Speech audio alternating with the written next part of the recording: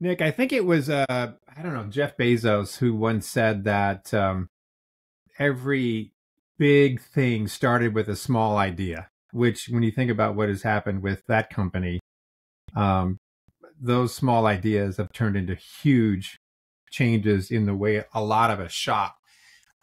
You've gone from doing it all yourself to now you've said to me before we started recording this conversation that you've had something like 100 million lifetime revenue with your organization. Tell us your story. How did you start this thing? What was the seed that got it going?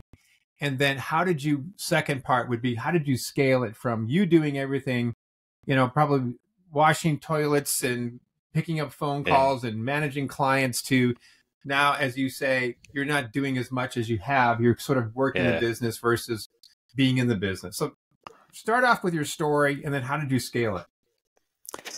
Yeah, so I'll try to do the TLDR here, and so we don't go too much in the weeds. But so I started RP Strength with one of my best friends from college. He was a couple years ahead of me.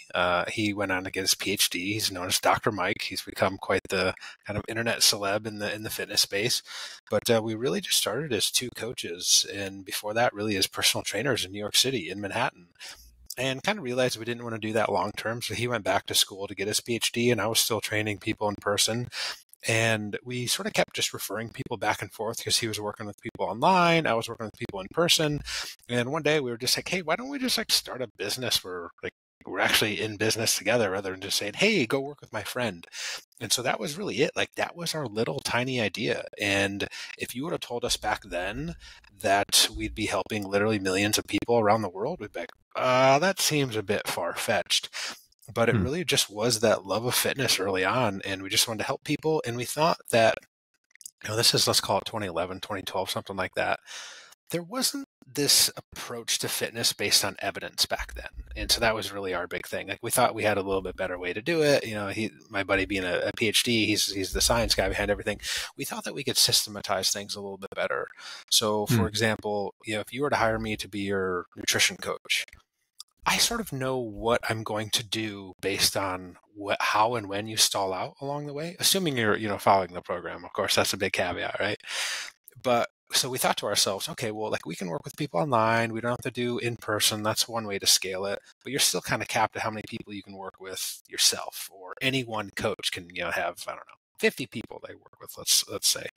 So you're still capped. And then in order to scale, you would have to hire on a ton of coaches. So we thought, can we systematize this into a digital product?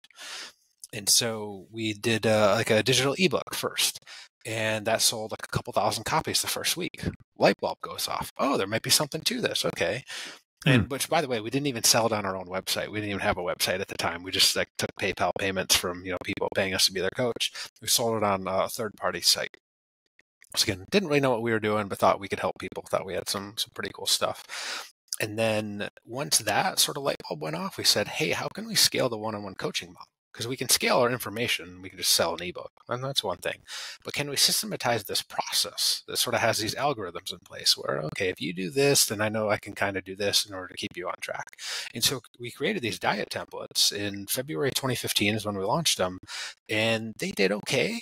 But about 3 months later, people started sharing their results on social media with them. And that's when they really started to take off. And that was when we saw kind of that hockey stick. Because if you think about it, what we were offering was a product that you could buy for $100 versus having to pay a coach several $100s a month. So instead of $600, $700, $800, $900 for a 3-month time period, let's say, you could spend $100. And so that really took us to the next level where we could then sell thousands, if not tens of thousands, eventually hundreds of thousands.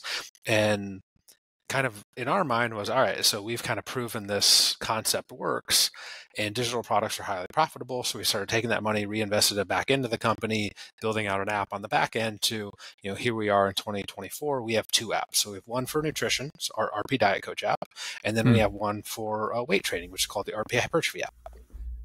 I love it. So it's just interesting that you've been describing this app and taking this content that was used to be developed and designed as an in-person experience to now that's something digital. Even our company is looking to ways in which to do that. I've always wondered though, and I'm going to play the devil's advocate, and I wanted just to have you come back to me and Please, share with me your please. experience on it, because there is something intrinsically useful, at least in my belief system, about a live experience.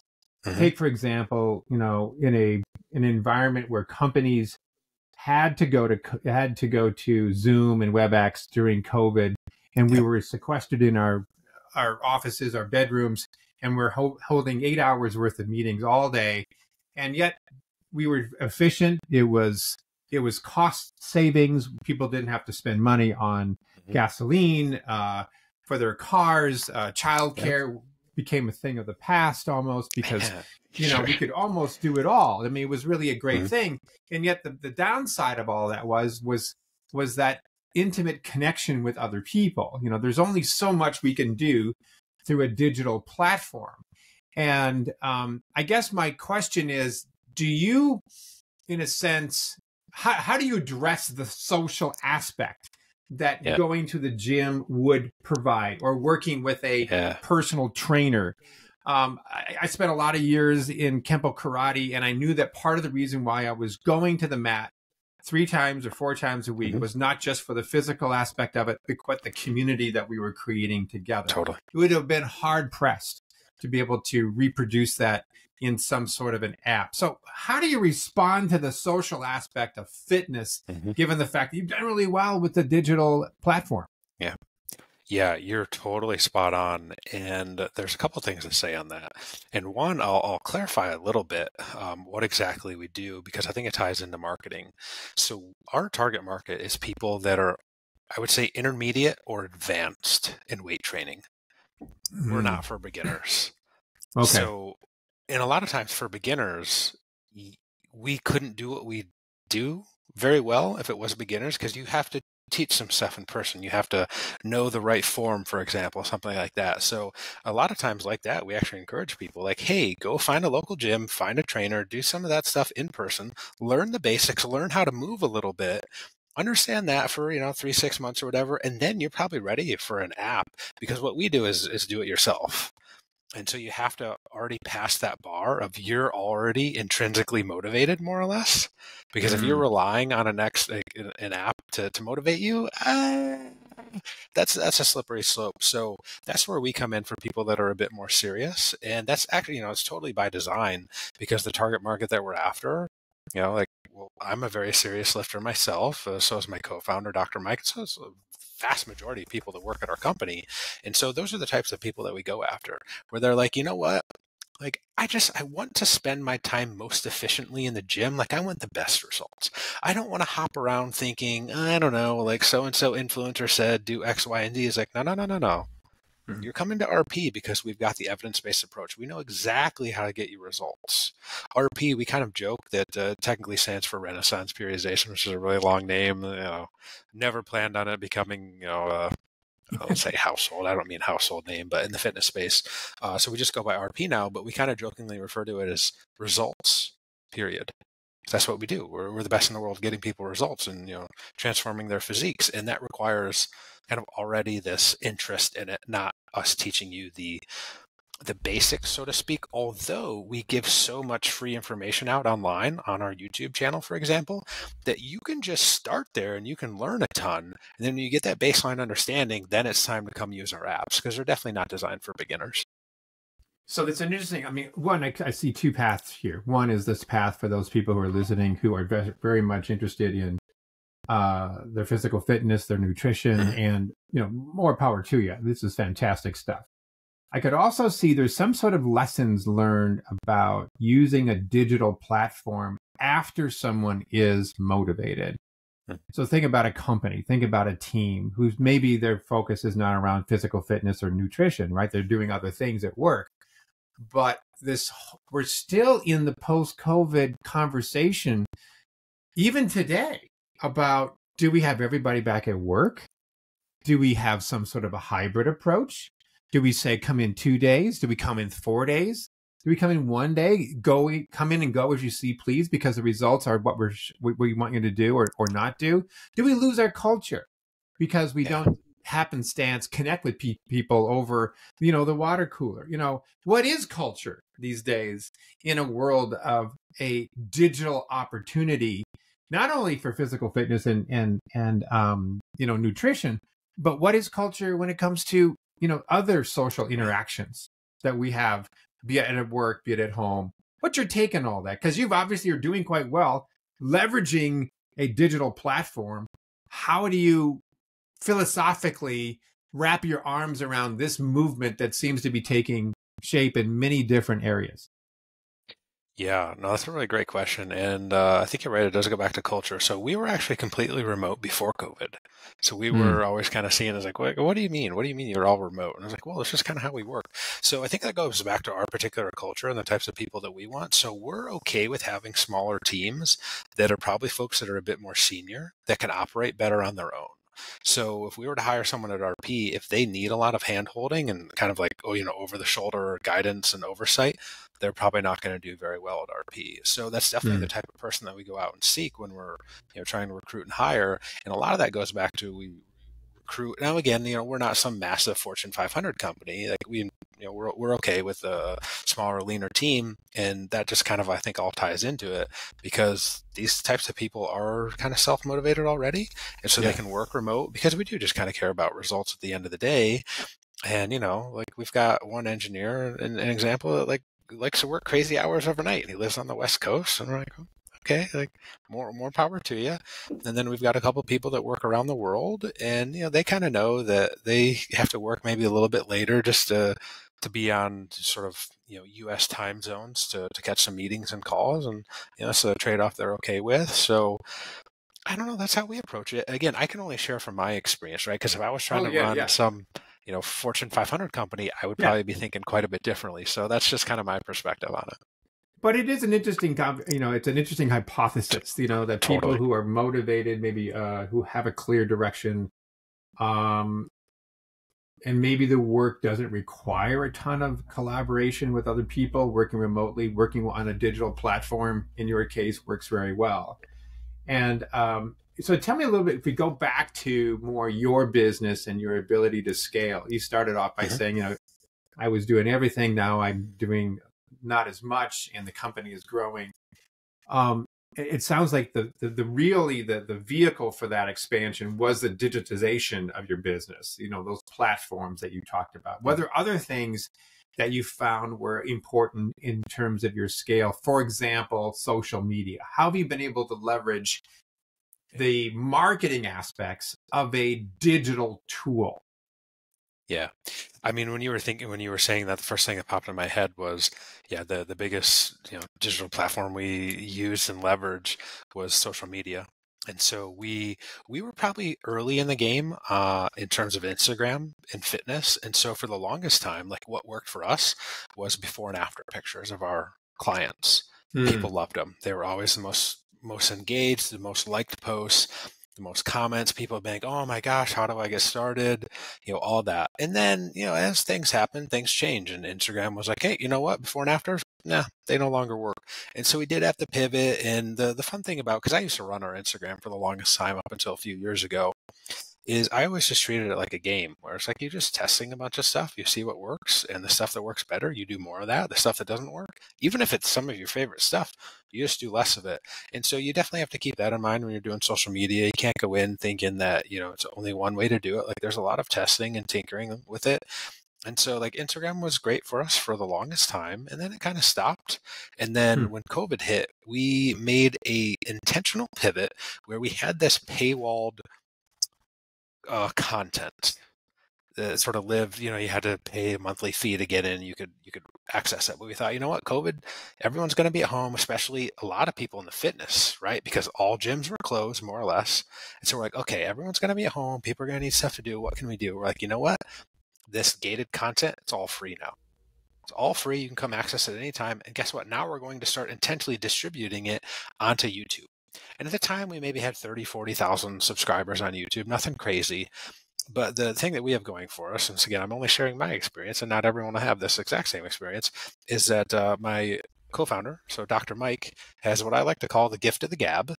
And he is very good at educating people, but infusing humor into it. And so people, they learn a lot from it, and they're like, it's not boring, it's not dry. And that's what you have to have when you're trying to teach people stuff, because people love it. They're like, oh, I'm so engaged. This is so interesting. I want to keep coming back. And so like those are the two things that started to line up. We kind of dedicated a lot of our time into YouTube.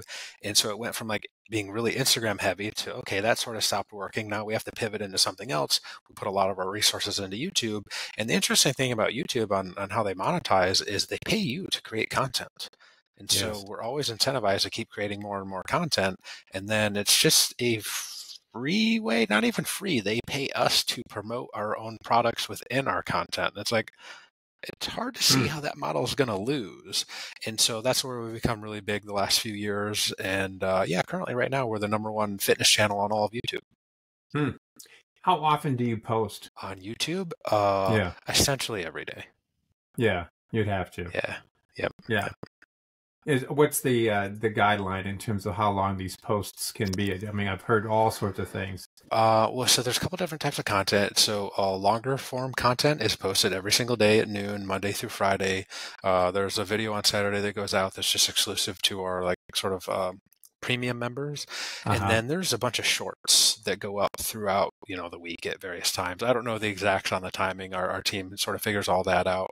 But there's a lot of analytics going on behind the scene too. Like we've professionalized our YouTube operation. It used to be a bit more fly by the seat of your pants, but then we really started getting serious about it. We've got a YouTube director. We've got 2 editors under him. And then we have another gentleman that really just creates thumbnails for us. And so there's a lot of A/B testing behind the scenes to see like what's going to work best and all that. And, seeking out tons and tons of different collaborations with other people. And the insights that these folks share has been incredibly valuable as well. So what's next? What's the 5-year goal? Yeah. Okay. Well, I'll do my best to get that. So part of it is maybe not expanding, but really doubling down on the stuff that works really well for us, because I would love to hear your take on this too. But as you start to do better and better, you get more and more opportunities. And it is hard to say no, because you're like, well, yeah, I can justify that's a good idea.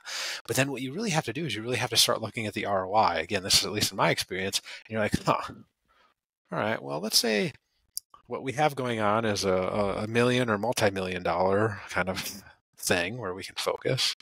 And so, well, this new opportunity is thousands or tens of thousands of dollars. Well, how much time should we put into that?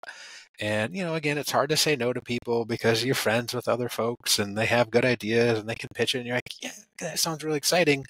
And it's just really hard to say no. If you can say no more often, you can stay focused on the bigger things. And that has really led us to some pretty serious growth here the last year and a half, is kind of staying disciplined on that. And I found that to be exceptionally hard, because I can rationalize all sorts of things in my mind of like, yeah, sure, we should do that. And you're like, but the marginal opportunity cost isn't quite worth it. So it's really, really hard. And I'm saying this, so it's a reminder. If I say it enough times, I think out loud, it'll kind of sink into my own head. I'll catch myself when some of those opportunities arise. Well, I hear you 100%. I kind of have the same sort of curiosity addiction. It's so much so that we're writing a book right now, and I told this poor gal, I said, I don't envy you, because you need to sort of get into my brain and hear all of my ideas and then somehow make it into a shape and a concise message. And like, I've spent 30 years thinking about a book, and now we're finally doing it. And it's because of that curiosity obsession that I have. And I do say yes to a lot of things, just like you do. But I think that when I think about the best practices that we've been able to help other companies do, we would say, even though we don't always subscribe to it, we're trying to learn from our own mistakes like anybody else. Yeah, don't worry. Which is to say, really get clear about what's the criteria for saying yes and what's the criteria for saying no. And in really dispassionate, forget relationships and your best friend and your wife's girlfriend and all the other things, or your client that you're so in love with because they've been with you since the day that you started. But just really get out of the relationship piece just for a second and go, what's the criteria for saying yes? What's the criteria for saying no? Yeah. And I remember, I don't know, it was probably Michael Gerber, I think it was, or one of I don't know, one of the marketing gurus many, many years ago was saying that the higher up you go and the more successful you become as a business or as a person in a business, the more you're going to have to say no. You're going to say no more than you're going to say yes. And I coach people all the time on this. Like when you get to a mid-level manager level, and they are the high flyers, they are the ones that are being seen as the talent that's going to take over the ELT in a company. They are in a wonderful place, but they're in a very precarious place too, because everybody wants their time. They are known and have a brand around execution and getting things done well. And so what we want to do is load them up and load them up and load them up. And I know of one particular company that we absolutely adore, but there's probably 4 people on the executive team that we would call unicorns, because they've been loaded up so much that when you replace that one person, you'll have to find 3 to do their work. And they're kind of like incredible executors, and ability is off the charts. However, it's not sustainable for them, nor is it sustainable for the people who are going to be replacing them. So it goes back to this idea, Nick, that I agree with you 100%, is being able to say no is really strengthens your yeses more than anything. Well, so yeah, I mean, literally, I was having some conversations yesterday with some, a couple of our folks on our exec team, and I was like, "What was that quote that someone said? It's either a hell yes or it's a no." And I'm like, "Man, I got to start, applying that, because yeah, I get some opportunities, whatnot, but really, my co-founder, Dr. Mike, has become so well known now in the fitness space that he's just getting bombarded daily." And so to me, it's an exercise in reminding him of like, well, what are the 1 or 2 things that we can do like world class at? And that's where we got to stay focused, because we can take on, and again, we've done it in the past. I've seen it. I've seen us kind of stall out for a couple of years because we tried to do so many different things. And then when we started getting rid of some of those smaller things and focusing, doubling down back on the couple more things, which are our apps, here we go. We're kind of back on that hockey stick, and it's like, oh, okay, this is how it works. Okay, gotcha. Good reminder. Yeah, and with your friend, your doctor partner, it seems that the more there's demand, the more you can create scarcity for that demand, and therefore say no. Meaning, like, so glad that you guys asked for my time, but before I would have given it away. Now it's going to cost you X, or. All of a sudden you can monetize that request, that desire for one's time. And then, of course, that's going to reduce the number of people who have access to you, because not everyone's going to want that. But then you digitize everything else to make it more affordable. Yeah.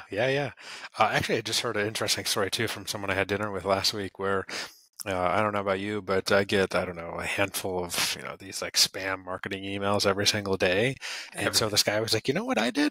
He's like, I just made a Calendly, and in order to get a spot on there, you had to pay $500.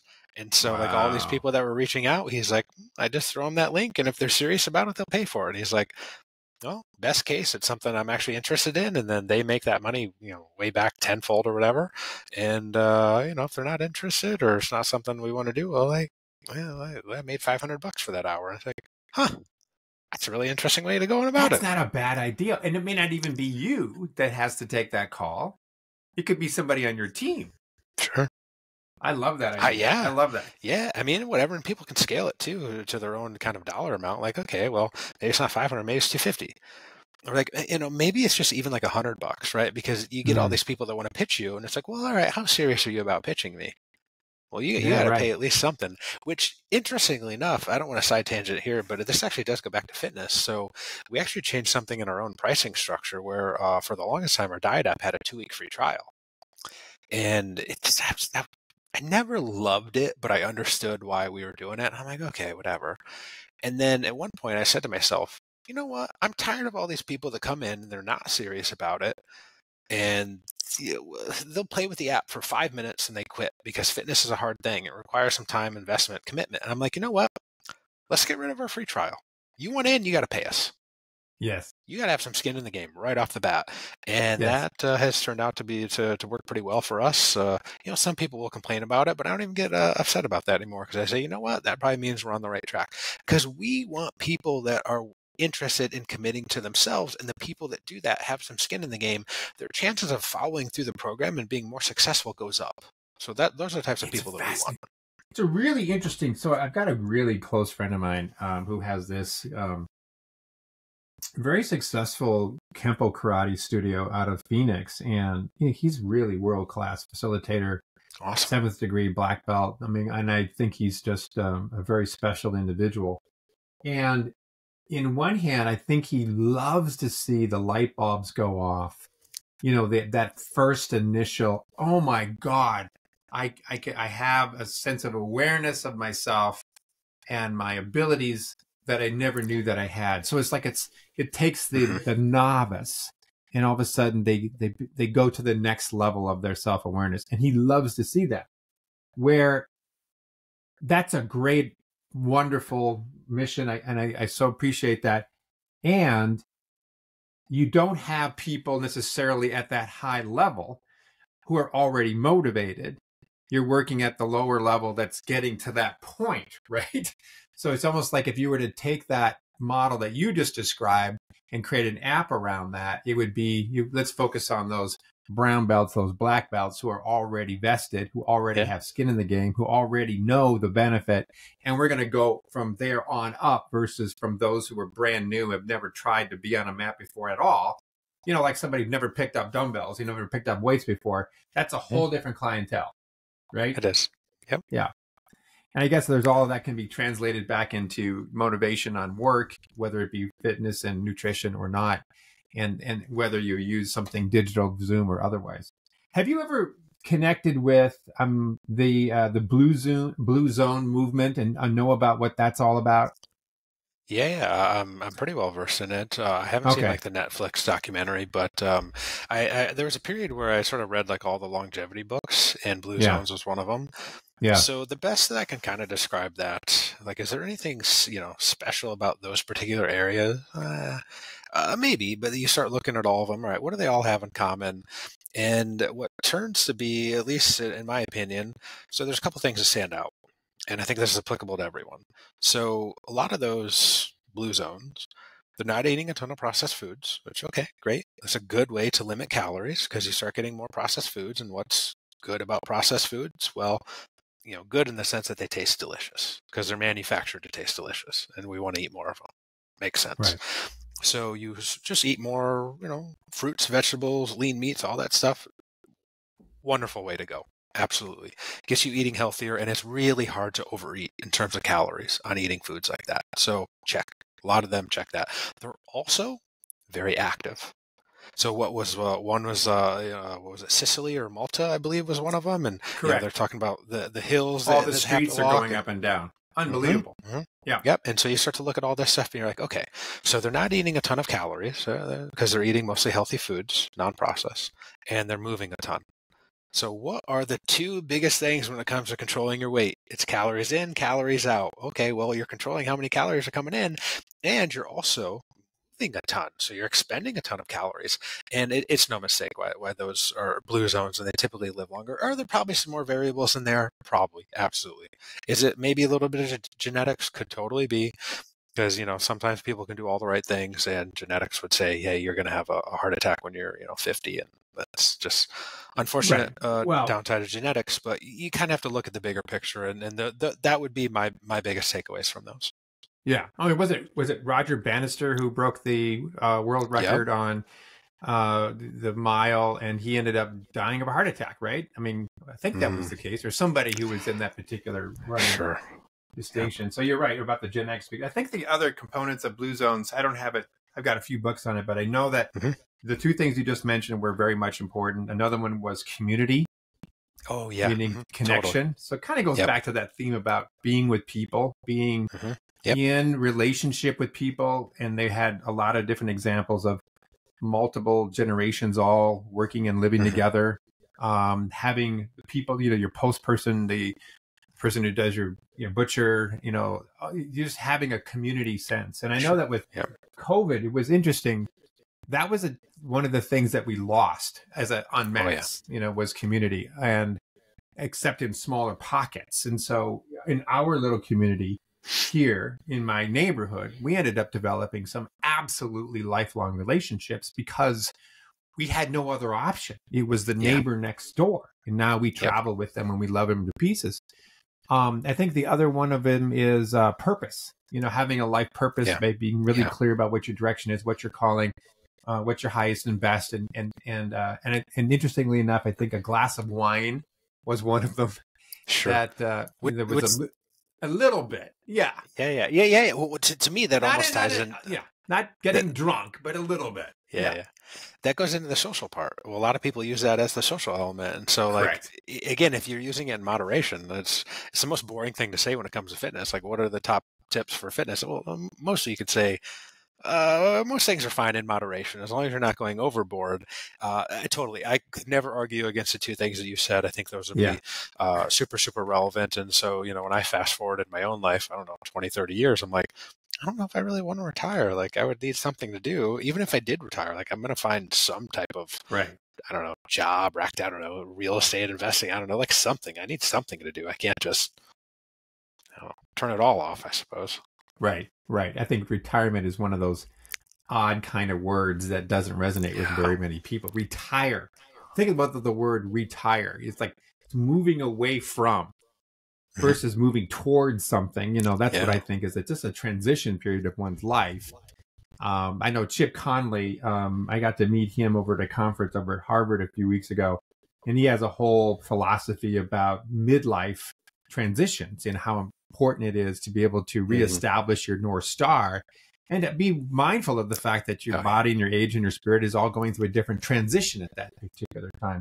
So, Nick, this is great stuff. I think that the common thing that I'm hearing here is, whether people are listening to this podcast going, hey, I'm really into fitness or I'm not, certainly the common denominator is energy and that life force. And if we don't have that, we're not going to be moving forward in any domain. I know there was an interesting book that I read a while back called The Powerful Engagement. And one, you would think it was a time management book, which really not. It's a book about energy. It's a book about how to increase and keep your energy high, because the idea is that when your energy is high, you're going to get a lot more done. You're going to be a lot more healthy, and you're going to be a lot more productive. Now, of course, the right kind of energy. You can be frenetically energetic. You can be worried energetic. Those are probably the negative forces of energy, but the positive forces of energy. And I could see that, you're in the business of energy in some ways. You're in the business of being able to uplift that natural human energy that we all need and we all have to have in order to be successful. Yeah, a real quick note on the energy front. And if you've ever dieted before, you might have noticed that like energy levels do start to go down a little bit. And something that I've picked up on, and I try to remind myself, like I recently this past weekend was a little under the weather. I got back from traveling, and I don't get sick very often, but I was definitely a little under the weather. And so what happened was I just found myself laying around more often. And I find that the more I do that, the less energy that I have. And so it's like this weird self-fulfilling prophecy kind of thing, where then I don't really want to do anything, and then like I continue to not want to do stuff. Whereas a lot of times, if you can just, and this is for folks that maybe aren't super into fitness yet, but some people think that you're always motivated, and that's absolutely not the case. Sometimes you just got to take those first couple steps to get moving and get some of that energy going, and then it becomes easier. But it's like usually that first step is the hardest one, and then once you get a little momentum, it starts to get a little bit easier. And I think the same principles apply a lot to business. If you wanted to start something, it's like it's really hard to get started, but then once you do get moving in the right direction, get a little bit of momentum, things can get a little bit easier. So hopefully there's a lesson there for people that are listening, whether you want to get started in fitness or business. Yeah, I love that. And I think that the going back to this idea about energy is it's so important to know that there is the exertion of energy that takes place. I mean, if you take the metaphor and the reality of weightlifting, that's an exertion of energy. But there's also the other part, which is the repair. It's the rest. It's the recoiling. It's the nurturance of all that. And that's, I go back to this book again, which he was studying the difference between how business in our Western cultures addresses productivity and how professional sports addresses productivity. And they're very different systems and they're very different approaches to energy management. The latter, the professional sports people, are all about understanding energy management and knowing the importance of rest and relaxation. You don't see a baseball player throwing 9 innings every game, right? We have time to put our arm in a sling with ice and take a nap and whatever.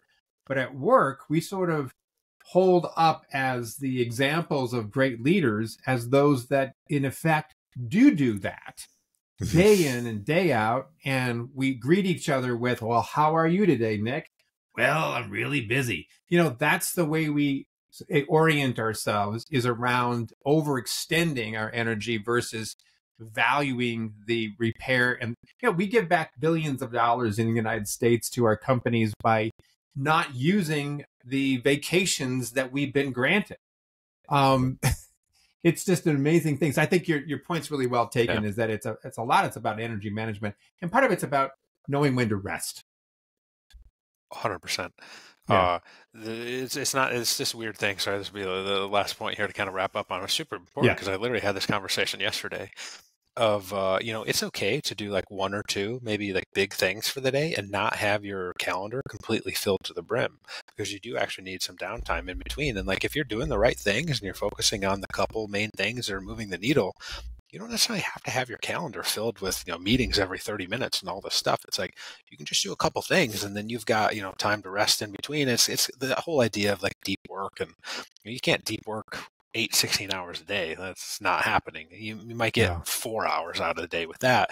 And if you use those 4 hours wisely, man, you've got a full day's worth of work right there. Yeah, there was, I don't know, again, another reference I was just thinking about as you were talking, Nick, was, I think it was, Daniel Pink, I think, did some research.